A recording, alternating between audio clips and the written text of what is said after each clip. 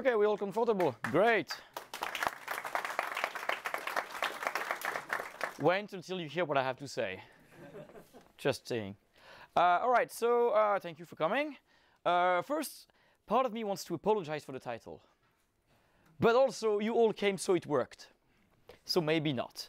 My backup title was something like that, which is super plain and boring. If you have any better idea, I mean, feel free. But there's a story behind this. You know, sometimes I make stupid jokes on Twitter, and people like them. And this time 60 people liked it, and I took that as a challenge. So I say, oh lol, stop saying that, or I'm gonna make the next actually submit it. And then I got other likes, so I submitted it. And here we are. So lesson is don't like my tweets, because then I take that as a challenge. All right, so let's talk about the STL. Who is familiar with the STL here? Cool, you're my audience. I mean, you never know, right? So the STL, Standard Template Library, it's a very nice piece of software that was proposed in '93 by Alex Stepanov at a time where the committee and C++ language in general was really looking for something, for a solution to the container and algorithm problem. They didn't like what they had, or they didn't like whatever they saw around. Clearly didn't want to go the way Java went, for example, or stuff like that. And then, kind of out of nowhere, Alex started talking to some people who invited him to the committee, and so, like, a couple months later, he made a proposal. And the next year it was adopted and voted. Things were very fast at the time. We could propose something like the STL and adopt it in less than a year. I don't know what they did. Like, it was miraculous. I guess everything was faster at the time. Was it though? We'll see. Anyway, the concept of the STL is that it offers a set of a set of generic containers and algorithm for C++. For those who are younger than me or young enough and don't remember exactly what 1994 looked like, here is some samples of what I remember from 1995. Great year. I was 10 years old. Great movies this year, top music, great shows, everything. Well, almost everything. So yeah, as the picture tells, it's kind of ancient, right? Like 25 years from today, if my math is roughly correct.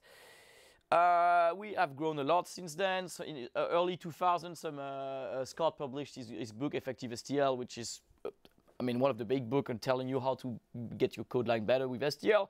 And then a couple years ago, Jonathan started fiddling with maps. I mean, you see why I ended up working for Paradox. So obviously I told him, like, yeah, sell it. People are gonna want that. And it's a great map. We have a map of the STL. So it's clearly not uncharted territory. We literally have a map. And yet, you join the game industry, or you start talking to the game industry, and you start hearing stuff like, we don't use the STL here. And I have to say that confused the hell out of me. I was like, what? We literally have a map of it. Like, how can you feel lost? Maybe you should have a sign like, you are here. I don't know. So hi, I'm Mathieu, or Mathieu, if you prefer French. As my accent, I've probably told you, I am not Swedish. I'm a C++ developer at Paradox Development Studio. I make a great game called Ropert Universalis. We call it Grand Strategy. I don't know who exactly come up with the idea at the time when we were looking for a niche, and then we've been #1 because we're the only one there. That's great. But actually, I would more like call them interactive simulation. Interactive geopolitical simulation, maybe. Well, basically, we simulate the world, like in terms of political and other influences. And then you can interact with it or not. You can just sit there and watch the AI play all other actors in the world, or you can try to do stuff. But the big idea is that it's supposed to be real-time unless you hit the pause button. And so it's basically not known for its great graphics, and it's mostly dependent on CPU time to be able to run fast enough. Saying that just to explain why I'm talking about programming and containers, because that's one of the big things. So in this talk, we'll talk about the STL, or maybe try to make a case against the STL, because I mean, there's a lot of complaints in the video game industry against the STL. So surely there is something that is true there. Like we usually say there is no smoke without fire. So there must be something. Let's try to figure out why and what. Then we'll see a couple containers in practice to illustrate I had much more planned initially, and then I realized I had to cut all of slides because else I would never finish.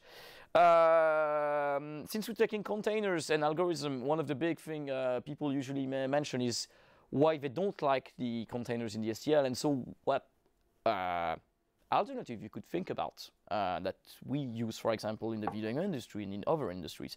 And of course, that being me and my talk, of course I have to talk about build somehow, because they refuse my actual talk about build at CPPCon, so you get build anyway. Right, so first question, I mean, it's kind of a loaded question, but is the LCL so bad? Because you hear common complaints here and there about the STL. You might hear that it's unfamiliar, like iterators and all that stuff. That's arguably unfamiliar. One of the big arguments I always like, oh, it's badly or not at all supported on my platform, so I can't really use it. It's bloated. That's something we usually hear, and of course, performance is not that great.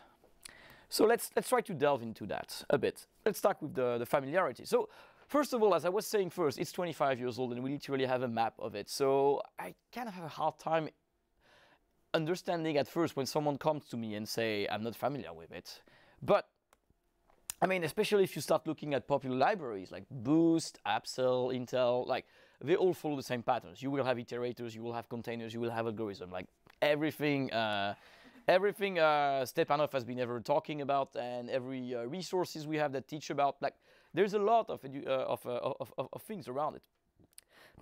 And I mean, again, the approach that he took is sound, right? It's I think it's a staple of generic programming. Back in the 90s, we got some even more ideas with the works of Alexandrescu, for example, and other people. But it's a staple of how you make of you decompile containers and algorithm without having to mingle all the product of all the solutions. But there is a point that we might still need to study and teach it better in schools, because I don't know about you guys, but the only things I saw in school when I was related to learning C++ was basically how to do Java with C. So I understand the case, especially video game industry, which on average is younger by age than most other industries, even programming industries. It's a younger profession, so obviously more junior people. And yeah, also a lot of people that are self-taught or have just learned how to make video games by themselves. There's a mix and match, but the short story is schools are still not that great at teaching modern C++ and STL and stuff like that. So I can understand why people are like, yeah, if you just come out fresh out of school and maybe you saw a bunch of stuff on the internet and maybe you didn't come across the right things, you might actually not know about this. And I think this is something we should do better. And this is why SG20 is so important, in my opinion, the study group about education, because there's still some work to be done there. When we go for availability, I can reassure you, major vendors, which usually I mean by that Microsoft, GCC, Clang, they will all have a reasonably good implementation of the STL. Microsoft used to have issues. I had to deal with some of them in my career. I'm probably not the only one. Who else here is stuck with 2013 or earlier?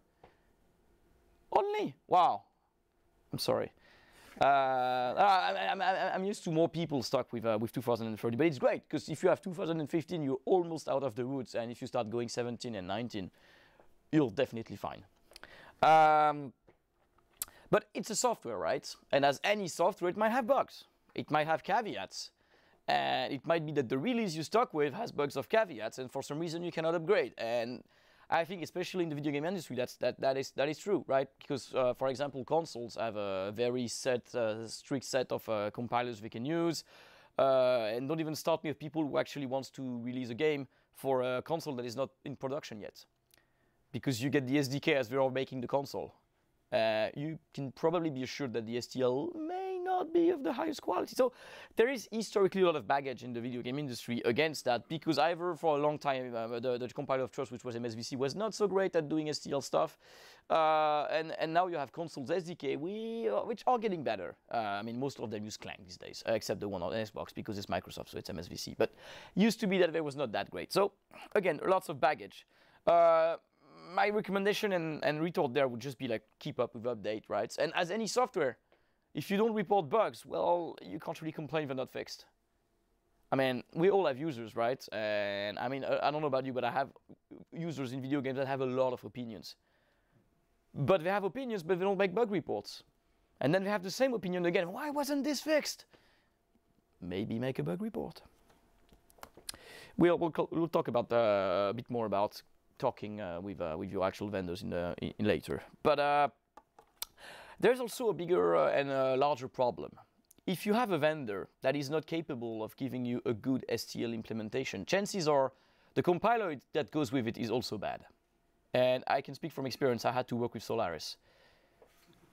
And if any of you had to work with Solaris C++ compiler, you know what I'm talking about. Like literally using STL ports was considered a better suggestion than the actual STL they provided. And for those who don't know STL port, it's a remake of the original SDI implementation of the STL. The development stopped in 2005. In 2017, when or 18, when I left my previous job, we were still using STL port. This is the quality of compilers you can have sometimes. And when you start doing C++ there, you realize why the STL is bad. It's because their C++ support in general is bad. So basically, it's telling you something. If you cannot have a good STL implementation, you're probably going to have other problems. Like 90% of the case, your template code will break somewhere, for example. As I was saying. Oh, and don't get me started about optimization. Usually they also have, when it comes to inlining and having a good front end that can do all the magic folding stuff that we just saw in the previous talk, I would be curious to see what SunCC does with that, but it's probably not going to be pretty. Crash. Well, it could crash, it could ice, it could do a lot of bad things. So yeah, actually consider open source alternatives. I benched GCC on Spark, which is the CPU that they make with the compiler they make with the OS they made. And the open source operating alternative for a processor that they don't really want to support was better. So yeah, if you're really stuck with a vendor, well, if you can't keep up, like, I mean, don't use a bad product if you don't have to, right? The bloat is another problem, right? There's a lot of features in the standard, and every time a new standard comes up, it's 200 more pages or something like that. Maybe I think 17 was actually an effort to try to cut the number of pages, but we will back up again. Range.js added like, I don't know, several hundred pages even? I'm not even sure, but clearly lots of pages. So it's easy for anyone to feel like there's unnecessary or unwanted additions, and there have been some talk about that recently and in the past year.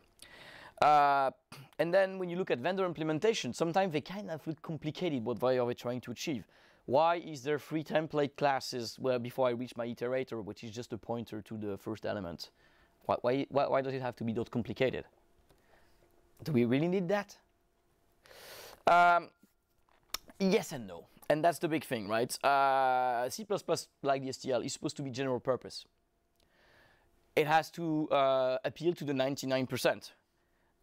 So of course, we are trying to follow the zero overhead principle that says, don't pay for what you do not use. But it has limits, right? At some point, you have to say, this container offers these guarantees, and since it offers those guarantees, for example, I'm taking containers because I'm gonna talk about it, or this algorithm or whatever, this thing offers those guarantees. If we have to provide them, there is a cost associated with it. And of course, if you come and say, but I don't need those guarantees, why am I paying for them?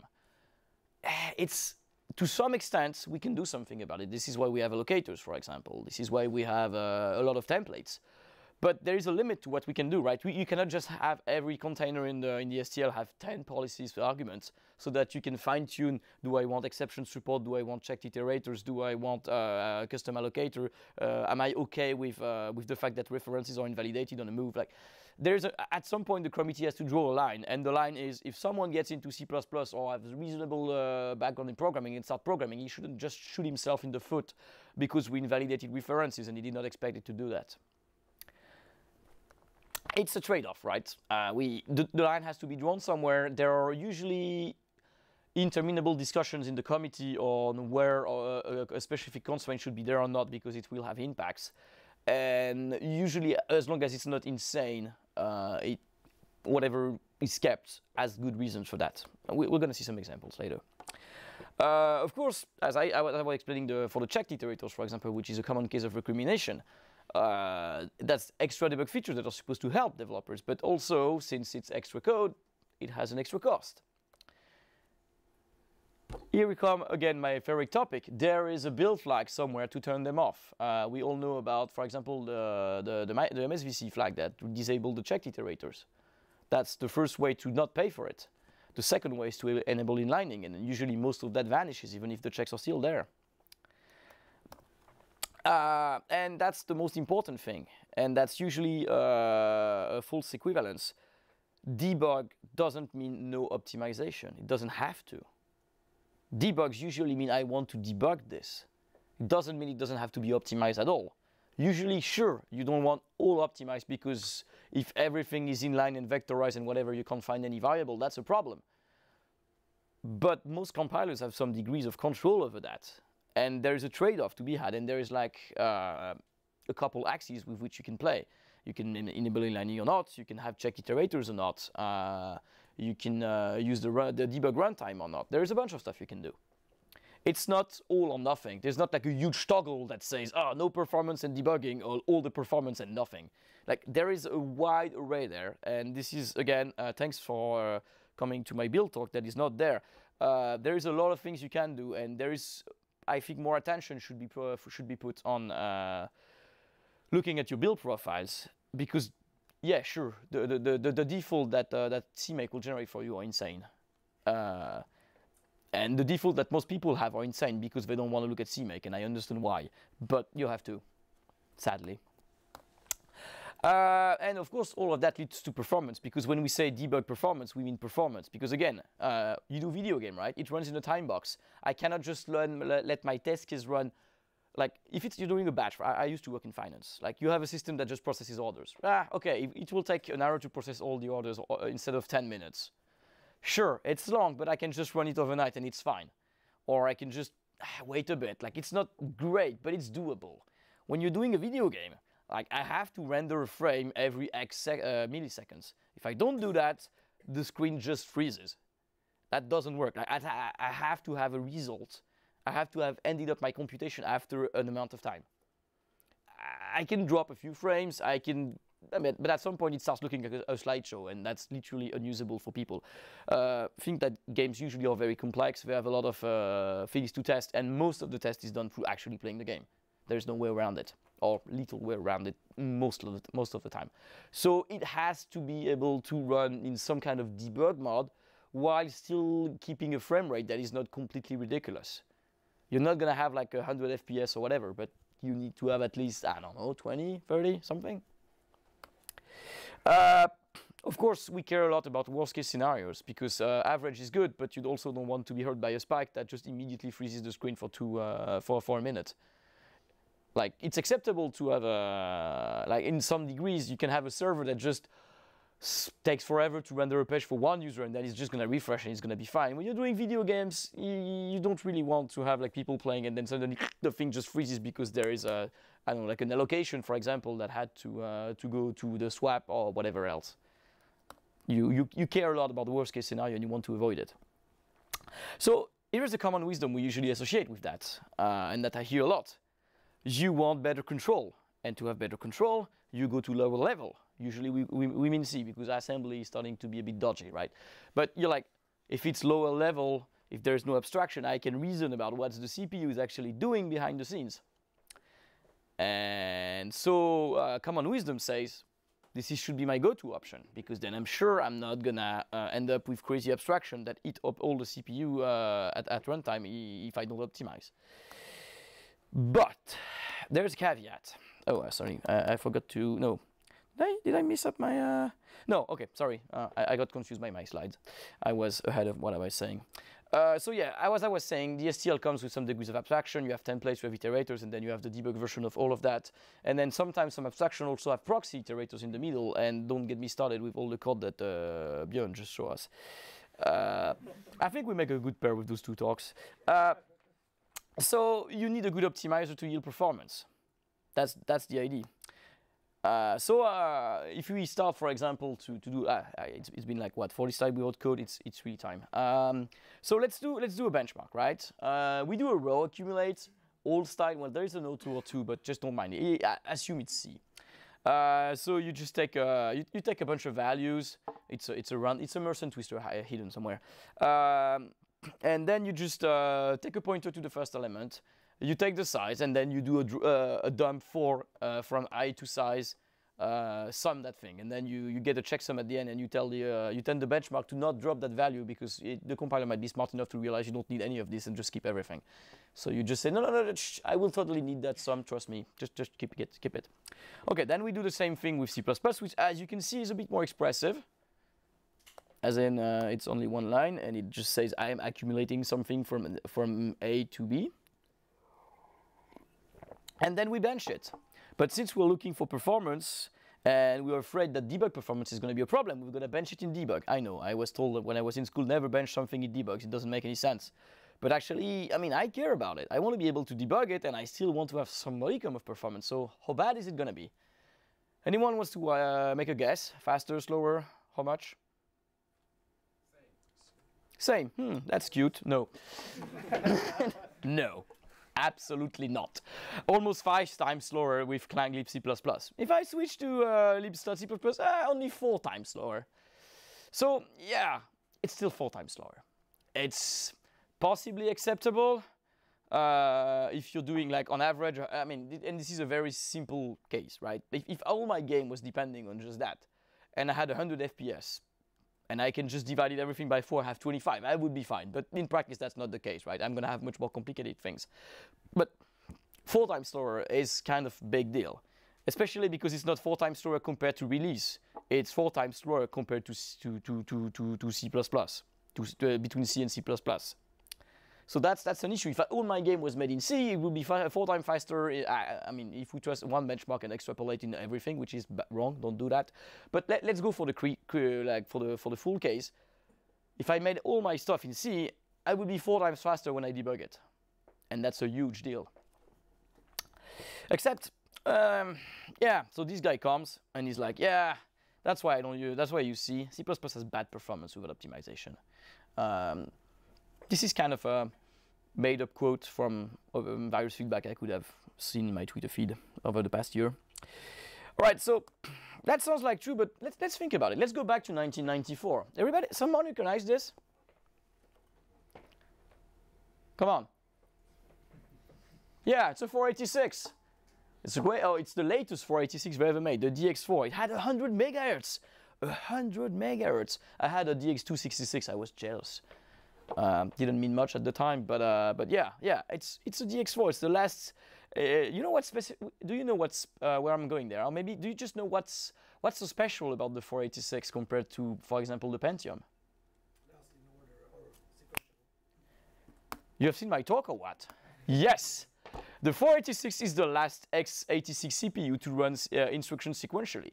This is the last time when you wrote dumb assembly, your CPU would actually dumbly do the instruction one by one. And if one of them was reading something in main memory and you did 100 cycles to fetch it, it would just wait. Oh, I got it. And then do operation that did not depend on that, and it could have done anyway. That was the last time we did that, 25 years ago. And since the Pentium, we have realized that it's just impossible. We can't just take a PDP-11 and just amp the megahertz until it's able to run super fast the C code or the assembly code we write sequentially. It doesn't do that anymore, and it's been 25 years.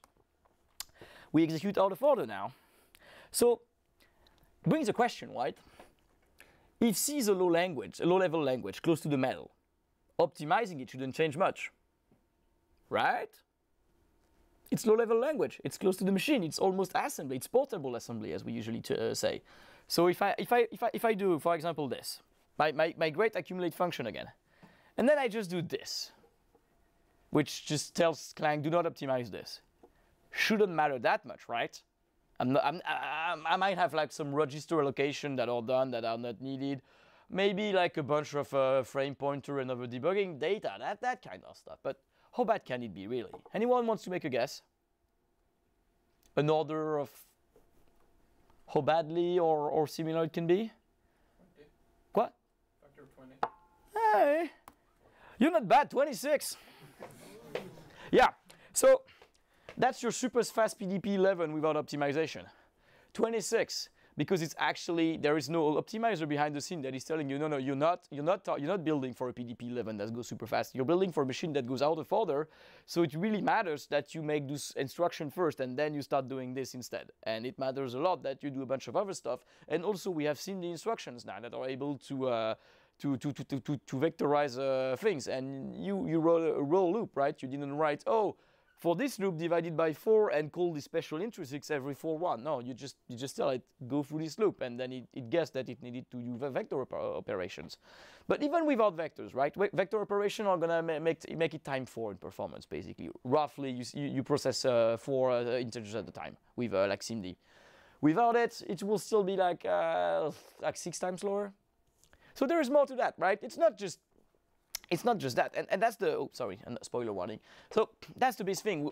When we are saying, you know what, I'm gonna do C because I'm close to the metal and it's gonna be fast, we're lying to ourselves.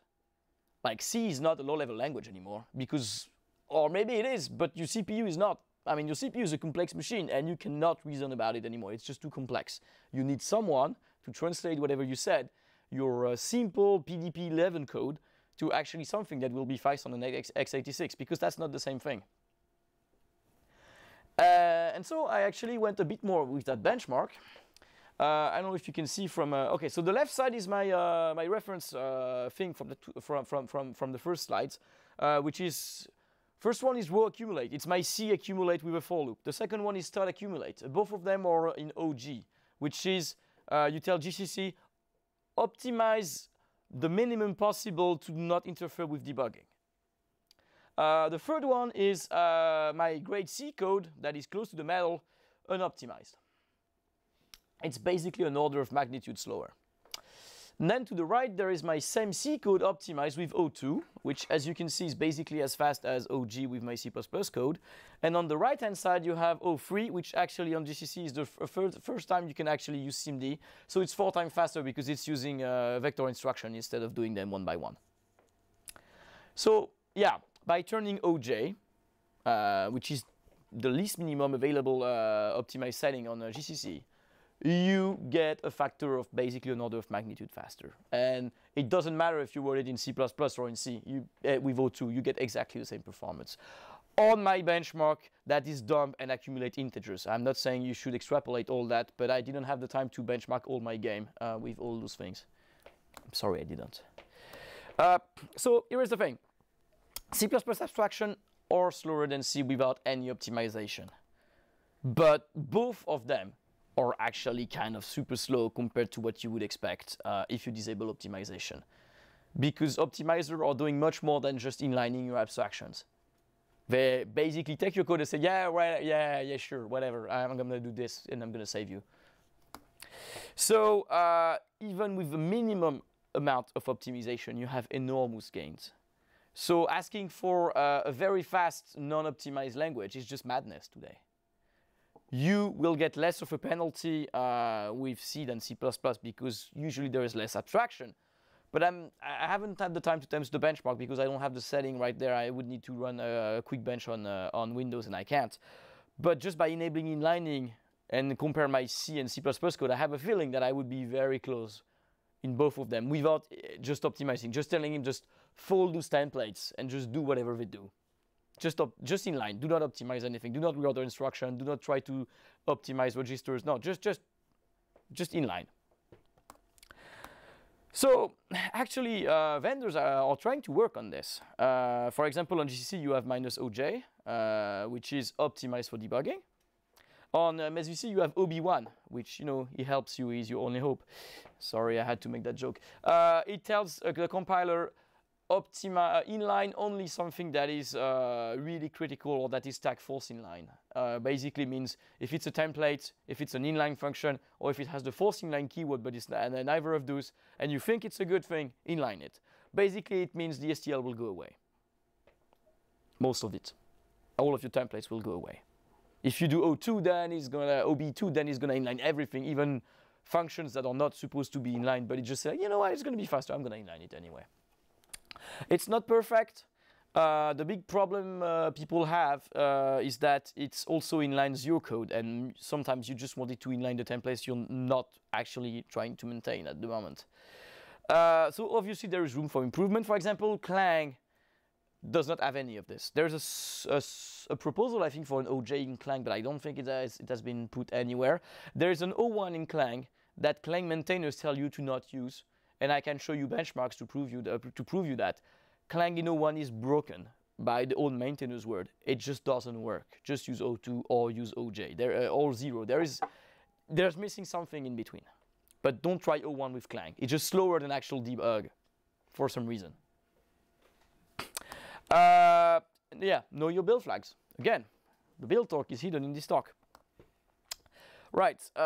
So I hope I could have I answered at least some of the criticism. I'm obviously biased because more of my career has been spent outside of video games and not in video games, so I kind of have a position that is not the usual one, but I hope I have answered at least some of those concerns.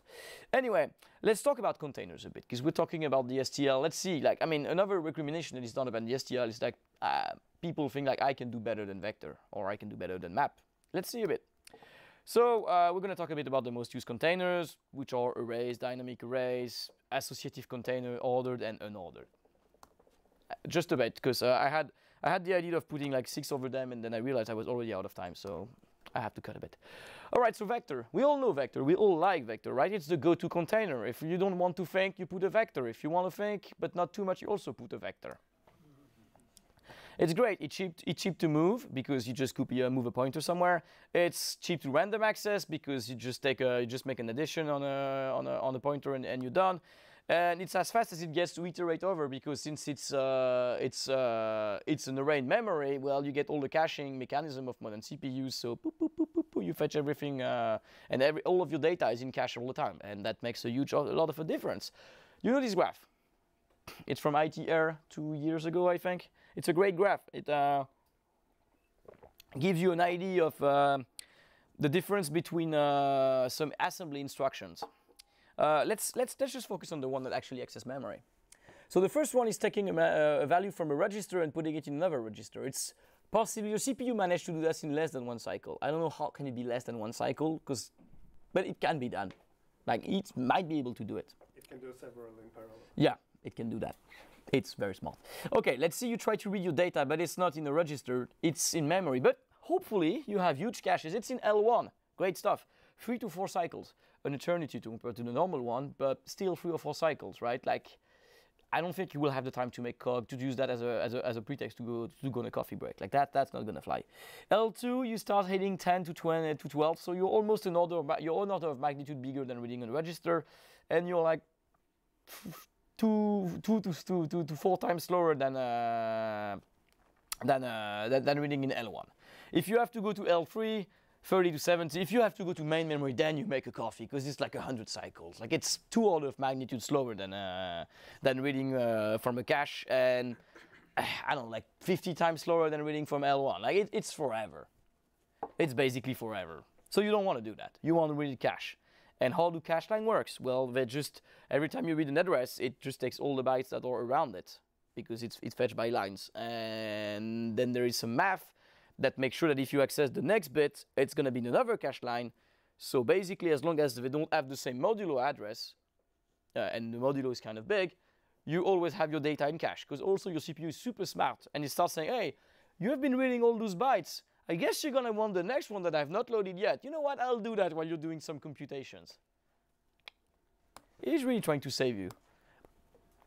So yeah, caching can have a 1 to 100 impact in performance. You can literally write benchmarks that are 100 times slower because they're cache missing all the time.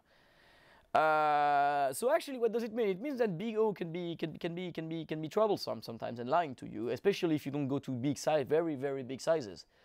Like sometimes you have a linear operation on a vector that it turns out to be faster than a logarithmic operation on another one, because the other one is completely scattered in memory. Think list, for example, stud list. Iterate over vector compared to list. Okay, list is not supposed to be log anyway. Think about a binary tree map. We're gonna come back to that. A binary tree that is not cached. On worst case, you can be like you can be slower. And so yeah, the big thing is, you know what? If I have to brute force through a vector to find an element, it might be faster than going through a binary tree if it's not big enough. Again, depend on your CPU, how much the cache lines are, blah, blah, blah, bench it. But still, like if you are doing a lot of memory, sequential memory reads is great. If you have a set that happens to be read intensive, like you load it first, for example, it's a resource. You load it and then you just access it. You know what, put it in a vector and sort it, and then do a dichotomy search. It's probably going to be faster than a lot of things you can think about. There might be some hash maps that are faster than this, but you're going to beat a lot of things just by saying, dichotomy on a vector, fast. If you have to store references to a vector, remember that reallocation can happen when you push back, but index are not going to change. So if you're only appending to a vector, instead of keeping references of iterators, keep indexes, more stable. Well, okay, that's great. I've been talking about vector forever, but it might have some limitations, right? It can't be perfect. Nah, it's not. It's just great. I love it. Okay, let's be serious for a second. I had to think a lot before putting slides there, but there are some things. The growth factor, which is something people that are much smarter than me, especially when it comes to math and series, talk about. And there's this idea that you should be close to the golden ratio when you decide how much you should grow. Because for some relation to the Fibonacci series, and I'm not telling you this for, it's true, because of relation between the golden ratio and Fibonacci, somehow it's better than 2. I have no idea what it says, but trust me on this, there are smart people that say it. Problem is we haven't seen a great benchmark. Facebook, for example, on their re-implementation of vector, claimed that they are faster than GCC because they use 1.5 instead of 2. They put a pull request on that to GCC. We replied, we can't actually find any evidence that it's true. And that's where it started. So maybe you have a strong preference. Maybe you would like to be able to change it. You can't. The STL does not specify the growth factor. It's your implementer who decides, and you can't change it. Unless you actually fault USTL, but please don't do that. But the actual true problem with vector is, by standard, you cannot do small buffer optimization. And remember, we're doing video games or other things that are very memory, that are very performance and especially latency intensive. So we want to avoid heap allocation as much as we can, because heap allocation is not predictable, right? If you're lucky, you just jump a pointer and you're like, oh, there's room, there it is. And if you're unlucky, it's like, oh, wait, there's no memory. Let me call the kernel and then take those files that are on the disk and then load them here and then write more files on the disk. And when all that is done, hey, here is your memory. That was 10 seconds ago. No. No, that's not going to work. So, of course, you can say, well, you just should use allocators and all that stuff. There are great talks about allocators. This is not the talk. This is the talk about I want to do small buffer optimization on my vector, which means my vector, when I create it, should reserve some space for, I don't know, like 10, 20 elements. And if I actually go past that, then sure, okay, go to the heap, fine, have it your way. But most of the time I won't. And so I don't need it. For example, Clang, inside their own implementation, when they compile your program, they use small buffers all the time because they realize usually there is not that many objects in those arrays. There's just between 0 and n is on average like 5. So by doing that, they save a lot of memory allocation, and it's just much faster. But by standard, you cannot do it. And let's not talk about vector of bool. Let's just forget it exists. Well, actually, you have to remember it exists so that you know that you should not use it, because it doesn't do what you think it does. It does worse. So let's just say, okay, let's focus on the one thing that people will really care about, which is a small a stud vector with small buffer optimization. This is what we want. Boost has one, which is originally called small vector. Facebook is one called small vector, and Hapsel has one, but they hated the name, so it's called inline vector. But they all do the same thing, which is basically you have an extra template argument which tells how many elements you want statically, and those elements will not take heap allocation. Well, I mean, if you heap allocate a vector, but why would you new a vector? That's kind of weird. But if you have to, it will have to do it too. But if you're just putting a vector on the stack, done. Just moving a stack pointer and you have allocated, basically. So it's great because for small sizes, it's much faster, like literally much faster. Of course, there is a small drawback, usually not that big because we're talking small sizes, but since since you have a small buffer, it means you cannot move it anymore. You have to copy the data over, or you can stud move the elements one by one, but possibly those elements are actually costly to move, or at least as costly as copying them. Like think, for example, a small buffer of ints is as expensive to copy as it is to move, because you just copy the value over. You cannot just steal some guts to go faster. Usually not a problem, but if you do some weird thing, like you have a vector of buffers that are huge arrays, you're gonna see it.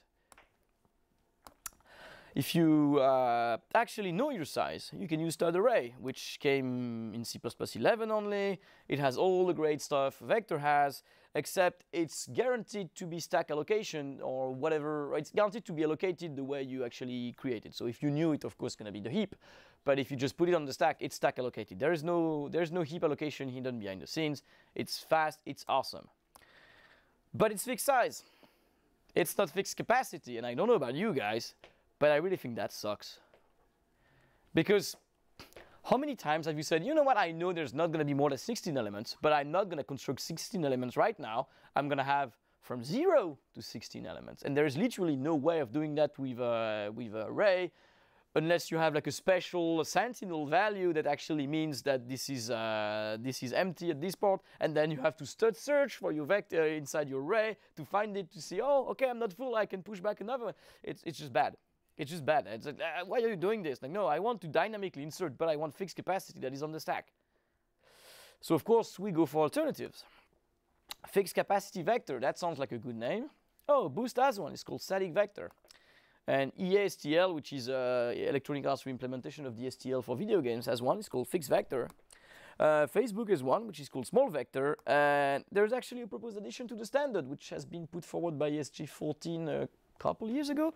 I'm not sure where it is. I think it's on its second or third revision. It's going forward slowly, but it's going forward, and it's going to do exactly that. It's going to be a stud array with a capacity that does not construct the element. It just creates a buffer of initialized memory, and it just constructs them in place and remembers what's the size.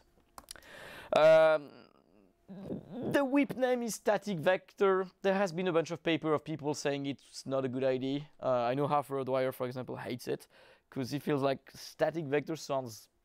What do you mean by static? I don't think static means on the stack. I don't know. It's just a name, right? We're bad at naming. We're programmers. Okay, let's... Oh yeah, I have to go much faster. We can gloss rapidly through the associative containers. You all know map and set, the classic associative container with sorting. They're basically all trees, so everything is log n when you go through it. And it's great, you can insert stuff there and the iterators remain valid, which is a big plus. And of course, blah blah, it's a tree, so it's O1 to move. That's great. Of course, the drawback is since it has to be sorted and have all those guarantees, it's always a red-black tree. There's basically not many other ways you can do it. I mean, you can do other kinds of trees, but it's basically going to be a tree. If you want to have the guarantees that you're not going to move everything, you're not going to move some stuff in memory if you insert a new element. It has to be some kind of tree or linking by any kind, which means it's not cache-friendly at all. Because I mean, if you allocate a map at one point in your application and don't do anything anymore, luckily all your news are going to be of the same size. You can kind of trust your standard library to put them all together, if you're lucky. And so, yeah, if you go through it, you still have a chance of being through cache. But most maps actually live, right? You insert stuff, and then 10 minutes later you remove stuff, and then an hour later you had stuff, blah, blah, blah. Which means all your data is completely all around. So every time you say, oh, get me the next element, because you're trying to explore the tree and find your element, you hit a cache miss, and you pay you that 100 cycle. That sucks. Also, lookup time is logarithmic and not constant, and I want performance. Logarithmic is not enough. I don't want it. STL map and set suck. Don't use them. This guy told me. Right. Can we do better? Actually, no. Well, I mean, as long as we follow the standard, we can't. But maybe we can walk away around the standard, like, you know, pretend the section does not exist, and then maybe we can get better. For example, if we say, you know what, it doesn't have to be sorted. I don't care about sorted. I just want to be able to access it fast. Well, you get an ordered map and an ordered set. And by dropping the requirement on the sorting, it doesn't have to be a tree anymore, and you can have a hash table with a list of buckets, and that's better. And you have average constant time because it's a hash table, and basically all you have to do is the hash something, make a modulo, and then boop, you find your element. Maybe you do like a couple comparison if there's conflicts, but yeah, peanuts compared to log and exploration of memory. But still, this guy is not happy. Oh no, he hates that thing. Because, you know, there's this thing when you do hash table that is called open addressing. When you guarantee that everything in your hash table is in one flat array, however you implement it. It's faster because it's one flat array. And as we said first, one flat array is the fastest you can go. Because everything is cached, blah, blah, blah, is everything about cache today. So it sucks. Because actually, the STL implementation on all platforms is doing the same thing. It's a list of buckets, and you know what's the problem with lists, right? It's a chain of pointers that can be anywhere in memory. So again, not cache friendly. Sucks. Why would they do that? Right, so of course you can do better performance with open addressing. There's a small problem. It's again incompatible with the standard. And there are two good reasons for that actually, and I think that's the reason why they specified an order map that way. The first one is, you have a huge space-time trade-off. When you do open address hashing, I don't have the time to do all the talk about hash tables. I don't know if you know about them. But the big idea is your average load factor is much lower because collision are going to kill you much faster than they kill a bucket list. So you don't want collision as much. So basically you're wasting, I don't know, 50, 70% more memory in empty elements just to make sure that doesn't happen. So it has a cost. It has a cost of at least 50% more memory. And by default, the standard says, nope, we cannot just let people assume that the hash table is going to be like 150% larger than what it should be, or twice. Even if you go at 50% load average, it means every time you allocate something, it's actually double the size of what you put in it.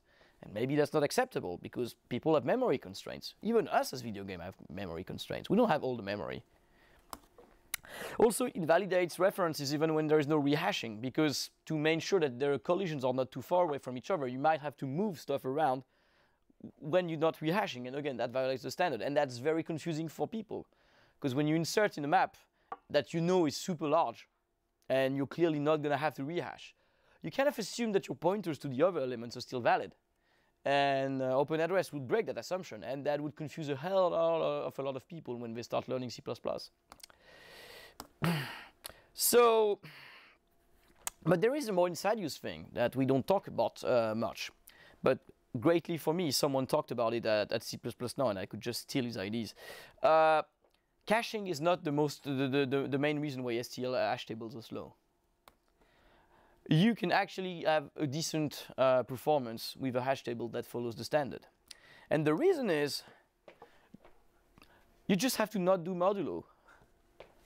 Because I don't have the slides anymore because I had to cut it, but if you want to take an ID, basically the two high thing are libc++ and libstot.c++ implementation of the standard library. The green one is Microsoft's implementation of the library, which is done by Dinkomware, and the last one is the one that he presents in his talk that has a few more optimization to go a bit faster. But you see how much this small optimization from rewriting the whole STL gives him compared to just not doing what Clang and GCC do. And the big idea is they just use some clever math to not do a modulo, because modulo is integer division.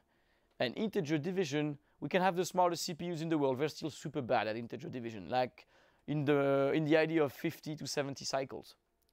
That's 50 or 70 cycles that just stole your CPU, because until that modulo is done, you don't know which address you can load. So you can't even start triggering the cache memory load. So you're basically done. And that's why you can go much faster just by replacing a modulo by some clever binary masks. This talk is great. I have the reference at the end, and I think it summarizes everything I have to say about hash maps much better than I do, because I actually did the research. Yeah, so basically the takeaway you have is, if you are only on MSVC, an ordered map is fine.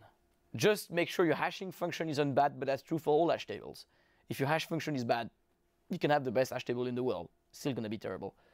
If you have multi-platform needs, and a lot of people do that, and you're like, oh yeah, but I can't just make sure it's fast on Windows and then go bananas when I'm on Unix. That's just not acceptable. Well, you can use Boost and Order Map. We actually inspired Stud and Order Map. It's the same API with some extras, but Boost has chosen to use the same clever tricks as Microsoft, so you won't have to pay for the modulo. Or you can use the guy who made the talk, Malt. I don't want to butcher his name, but he's made his own implementation and it's even faster than those. Right, so again, if you don't need reference stability, you can do more optimization. You might have heard of something called Robin Hood hashing.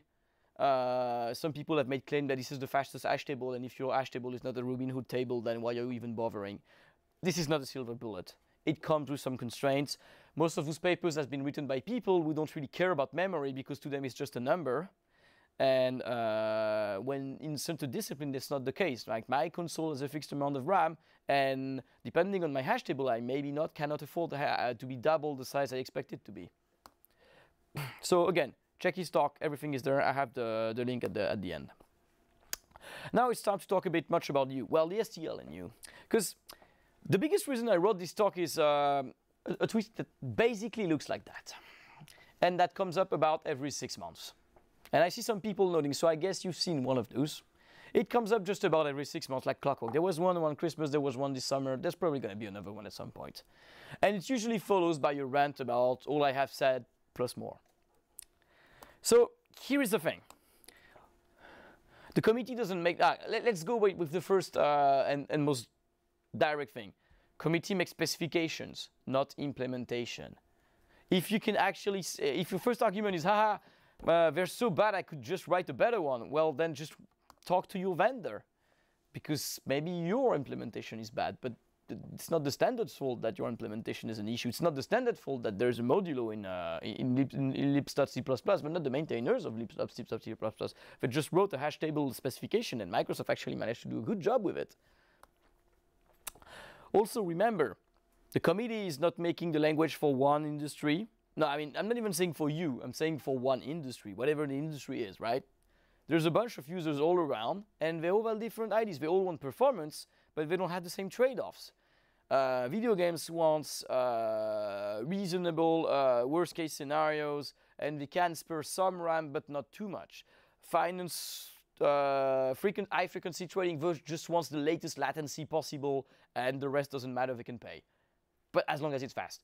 Google and other are going to be like, I don't care about RAM, it's not a problem. I don't even think there is a high enough number that can exist before I get a bad alloc. You can just waste all the space in the time if that goes 5% faster. I'm fine. We have a multitude. We have to, the standard has to cater for all those peoples. So obviously it's going to pick defaults that are sane. But of course, there's going to be some trade-off that are made that may not be the best one for your use cases. And I mean, I cannot stress that enough, but a rant on social media is not a good way to get a point across. Duh. So first of all, let's talk about burden of proof, right? Like, if you want to, even if you're not going to tweet it, even if like someone wants to make a claim that there is a problem with the STL, first thing to remember, you're not the only one to use the STL, right? My phone works because Clang works. My PC works because MSVC works, right? I have Windows, it kind of runs. You might say that it doesn't run perfectly, but I mean, it's compiled by Microsoft. They eat their own dog food, and like everyone in the world is using it. Like if there was a bug, there's chances are we would have found it. There might be some special performance things that are wrong and that you can address or that you can offer better implementation. I'm not discussing that, but burden of proof, right? If you start to go on a stage and say the STL sucks, it's made by a bunch of morons, like, I mean, it's a hard claim to make. And you know what? Maybe you're right. Maybe there is a feature that is not good. Like we've had bad. I mean, I don't know about you, but I've had trouble with STL implementation in the past, and not only on Solaris, mostly on Solaris, but not only on Solaris. Bugs happen, right? We're all programmers, and programmers make mistakes. It's okay, and sometimes they get past unit tests because it's a small case, or maybe there is a performance issue that they didn't see because they don't need real-time performance as much as you do, or something else. It's fine. And maybe it's even fine to actually say, you know what, I'm not going to use the STL for this. I'm going to use my own custom implementation because I have these constraints and they're not satisfied by all my vendors, or they are satisfied, but also if I drop some of them, I could go faster. But you can have reasons. It's okay. But write a feature test that proves that your thing works and that the STL breaks with your vendor. And then write a performance test that shows that you're faster. And then revisit it from time to time. Because it's like making a bug report and then ignoring the bug fixes. Saying, no, I had made a bug report 10 years ago. This thing is broken. I'm never going to use it again. I'm going to spend all the money of my company maintaining another STL instead. Like, sure, it's fine, but then you have to rewrite stud file system, and that's not fun. Trust me. We could not upgrade, and I had to rewrite half the STL for my previous company in C++03, like all the C++11 features. Because, you know, developers don't care about that. They want to use whatever they see on these talks. And when you tell them, no, you can't use C++11, they're like, maybe I should find another company. So you try to make workarounds, and then you end up maintaining the STL in C++03 for Solaris. And that takes a lot of time. And they had 300 pages every 3 years. You're not going to implement all of that by yourself. And most likely, you're still paying for the compiler anyway. So might as well use their work. So the idea is that STL has to be good enough. So it's going to make, it cannot make unsafe assumption about references, memory overhead. It's going to have to be kind of conservative on some things. Can't be crazy. Let's know. It's going to target the most common use case. If you have a specific case, you can beat it with a specific implementation. Of course you can. And I'm not saying you should not. If you have a good case against map or even vector, God forbid, and you have a good use case, you're better in every case for what you use, and you don't care about the extra benefits from vector, then yes, have a specific blah, blah, blah vector in your internal library and use it. Sure, fine, why not? But what you shouldn't do, in my opinion, is try to say, oh, no, I've proven in that in those use cases it sucks, so never use vector, use my custom vector all the time. Because a fit-to-purpose alternative usually sucks as a default, because there's a reason why it's not the default. And there's a reason why the standard decided it's not the default. It's because it's going to trip people over in some cases. Remember the world of the night knuff. We'll let that you read that so I can drink in the meantime. Yeah, the big idea is that do not worry about efficiency in the wrong places at the wrong times, right? Like you have a default that is okay given by your compiler usually. Just use it. And then if a provider tells you it's wrong, sure, use it. But like maybe don't make a super fancy weird hash table with no reference stability guarantee as your default, just because someone told you on the internet it's just faster. Because you might have surprises. Right, and if you want to engage with your peers, which is a good thing and you should do not do it by ranting on Twitter. I mean, I do it sometimes, but I don't expect a response, or I don't expect things to change. And I know it's good for catharsis that you can just vent, but it's not making anything move, right? You might have a talk to it. Please don't go to a conference that is only for one specific industry and that hides all his talk behind a paywall. Because I don't know about you, but I will not see it. The rest of the committee, I'm not in the committee, I just follow SG 14 and 15. But people in the committee are probably not going to see it. The people from other industry are not going to see it. And maybe they have a solution to your problem, or maybe it's a 10-year-old problem and they're going to be like, what? People are problem with that? Like there is, or maybe it's actually something they did not consider and something important they should know about. They're not going to see it if you talk to only one specific industry and then nobody can access the talk unless he was there and paid a ticket to San Francisco or another super hype town.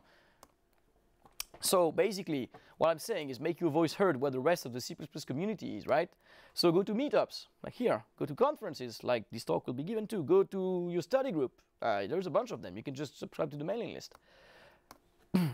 Basically, we will get much more progress if we collaborate. That's something that has been found in a lot of languages. Like since we have the internet, the magical source of everything, we can collaborate much faster. For example, the standard committee, since I think 2 or 3 standard release now, has some tools that allow them to explore any C++ code ever made that is public and make decisions based on that. When they start thinking, maybe we can change that, they're like, oh, nope, there's like 10% of all the code base we can see that use it. And then maybe we say, nobody is using this pattern. Or, oh damn, a lot of people are using this pattern. Like, you get something, and the more data you have, the bigger the sample, the more representative the sample is, well, the better the assumption and the results you will make about it.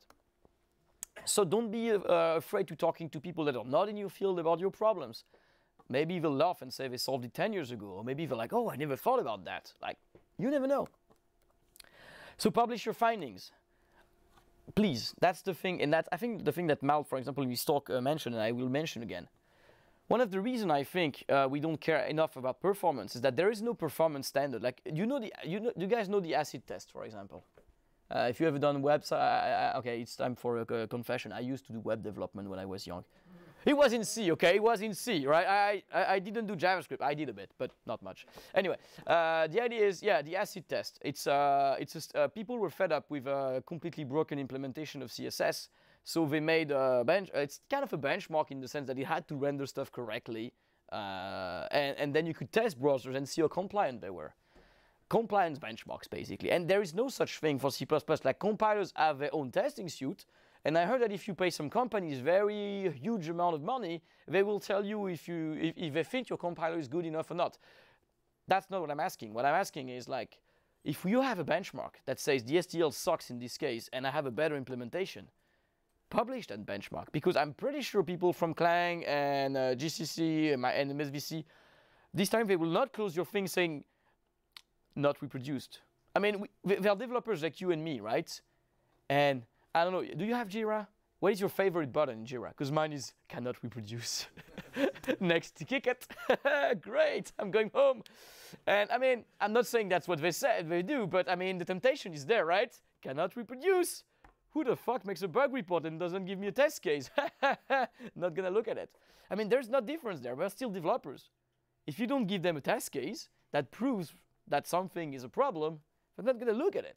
If we had performance benchmarks for standard things, I guess we would see progress. I don't see why we won't. I'm sure there would be some progress here and there, because every year people would be like, hey, have you seen?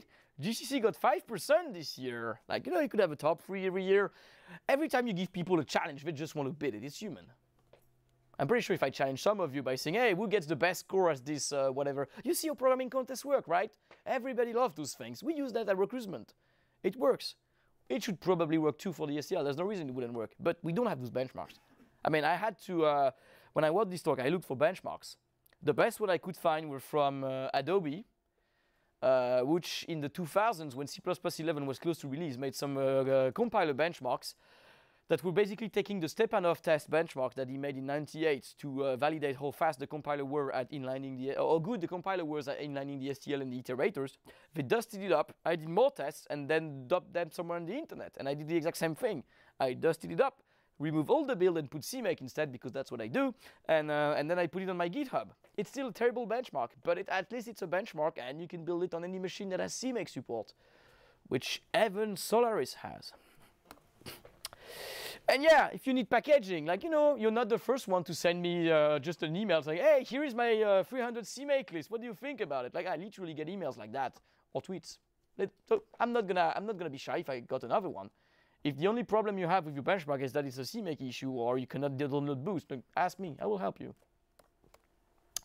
In conclusion, the STL aims to be a good enough default as long as you put some optimization, but to be fair, that's true for all of C++ and the C++ modern philosophy of today. You need a modicum of optimization. I'm not telling you put O3 and discard all the debugging symbols, no, but you need some of it. You may, your vendors may have some limitation, maybe something is in there. There's a paper from SG15 and 14 that is in the works, where people are actually asking for that, like trying to see if the community can make something move forward so that we get some kind of, again, not a benchmark, but a general idea of, can I have a debug optimized setting, please? That works on all platforms, or that gives similar results on all platforms. GCC has a good one. Microsoft, you can get somewhere. Clang, not so good. Specific case may warrant specific solution. Sure, the STL is not going to solve all your cases. You can afford to waste more memory. You can afford to not care about references. You can afford, you really want small buffer optimization and you don't care that you break references on the move. Okay, sure, you can do better. You can even submit a paper about it if it's generic enough. But if it's not, yeah, sure, keep it. But also, like I said, take some notes somewhere why you did that. Because, I mean, else you risk, like me, like I come in a company, like, no, we don't use the vector, we use our vectors that are basically exactly the same, except this thing. Why? Because it was super slow back then on Visual C++, blah, blah, blah. And on this console that we ended up not actually supporting. You know, historical reasons. There's a lot of reasons why you take a decision. It's very important that you remember why. I mean, it's not related to the STL in particular. When you make a technical decision for a practice in your company or in your programming, remember why you did it. That's the most important part. Because if you don't have the why, then you're just perpetuating a ritual. Like it becomes a religion. It's not science anymore. Finally, feedback is needed to improve the experience of all the C++ developers because we all have our own user experience with the thing, and it might be good, it might be bad. People will literally riot if you tell them you remove their debuggers. I have seen people going all the way close to death threats, just saying like, if the committee tries that, oh my god, I'm gonna fork the language or whatever, or it can go very ugly very fast. You know, we all have our things. You need to talk about it. You need to be able to have a good discussion with the rest of your community about it, because that's how we progress. And furthermore, I think your build should be destroyed. Thank you very much.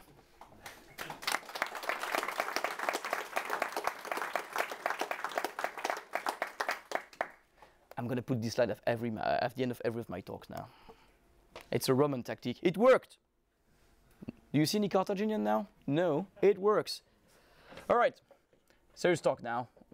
Or maybe at least your turn to talk. Questions?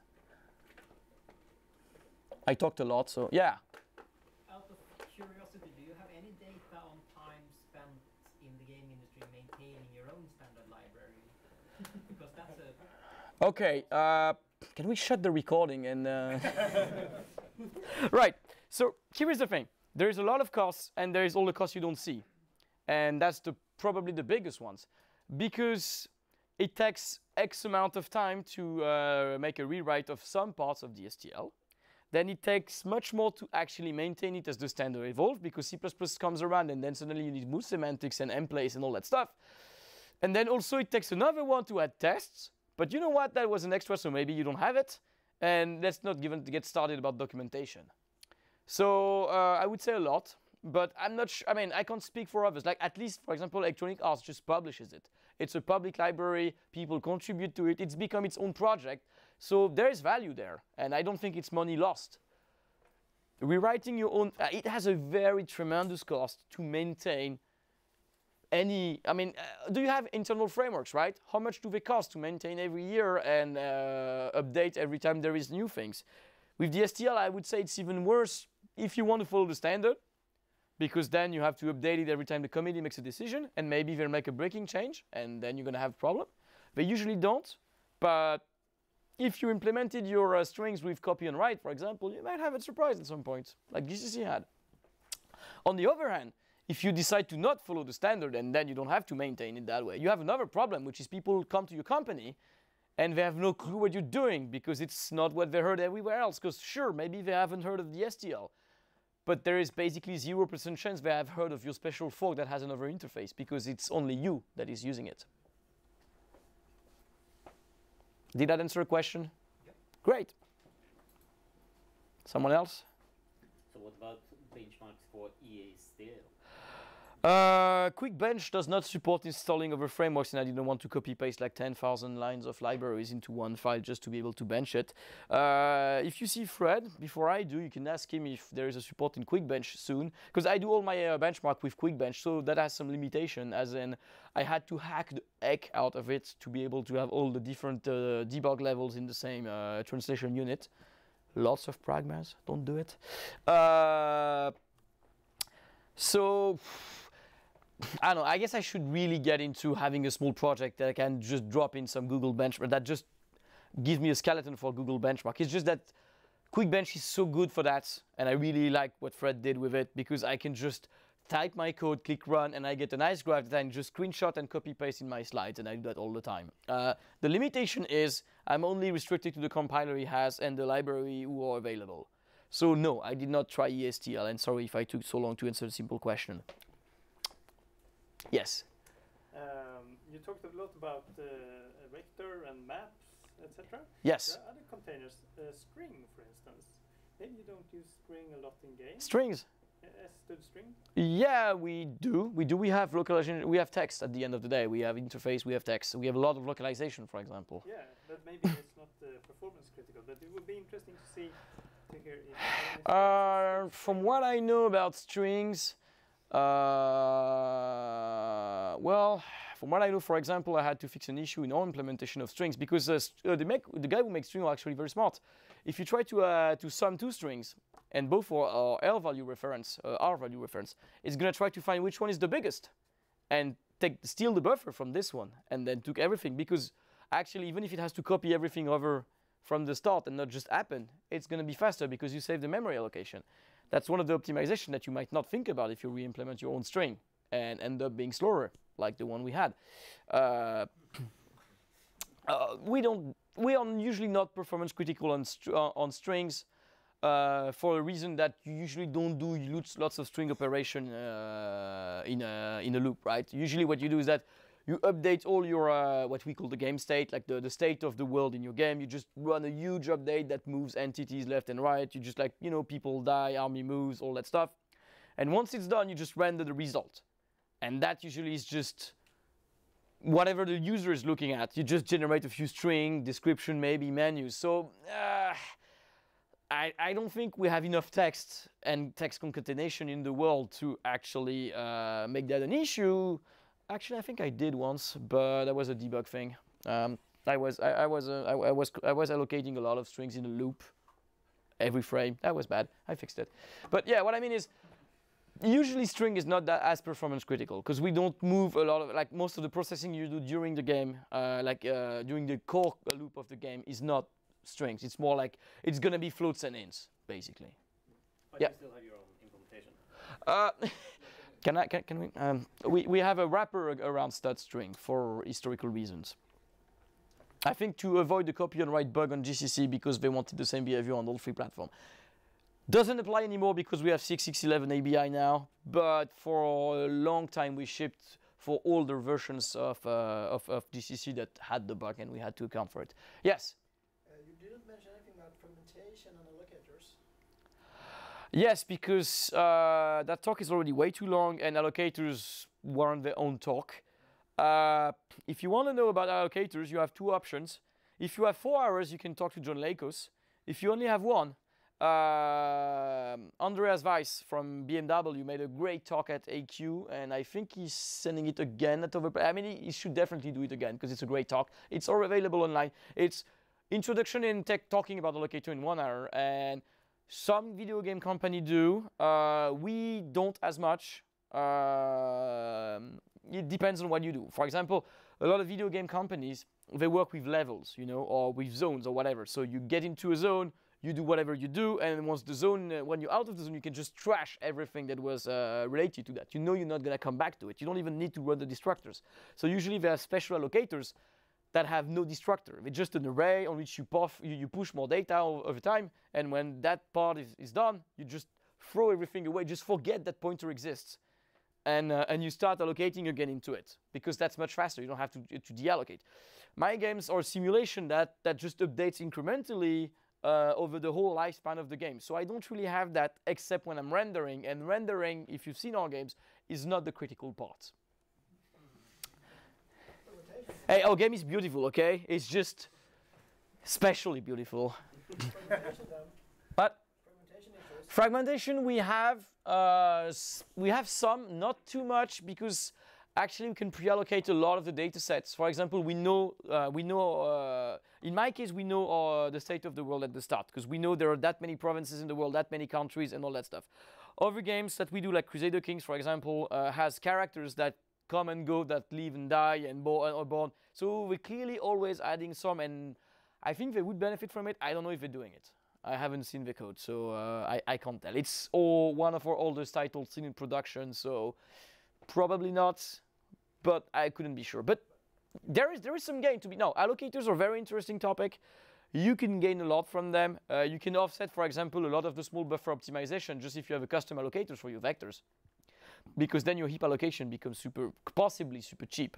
But it opens a lot. It opens other issues. One of the big problems people have usually with, especially standard containers, is that the allocators are kind of intrusive in terms of signatures and all that stuff. They are not hidden between. What's the word? They're not hidden behind polymorphism, right? So they're part of the type. And that might make them cumbersome to use, because every time you pass a vector to someone, he has to know what kind of allocator he's using. So you have to end up with template code just because you have to work on a vector. Like if I call a function with a vector reference to a vector saying, hey, do something about it, and he has an allocator, well, he has to actually know the type of the allocator he's going to use when he actually writes his code. And when you're making business code, maybe you don't want to care about the type of allocators. You just say, hey, here's a vector, push some stuff. I think there's a paper to change that with the new allocators. I haven't looked at it. How the PMR in C++ 720?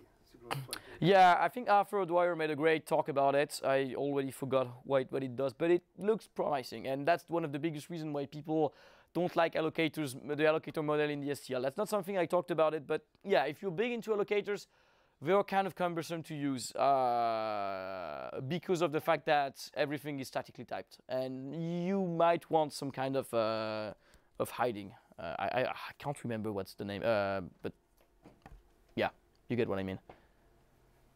Okay, thank Mathieu.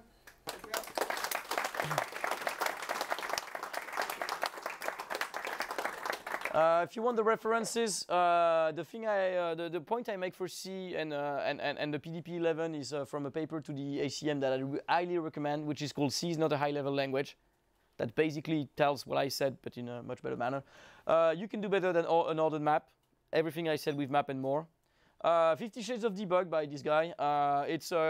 It's basically why debug is not binary.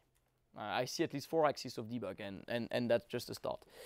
And I think I have another one. Yeah, that's the accumulate benchmark I used. When I share the slide, you will be able, because I don't think you will remember. That's a great string for some reason. Thank you.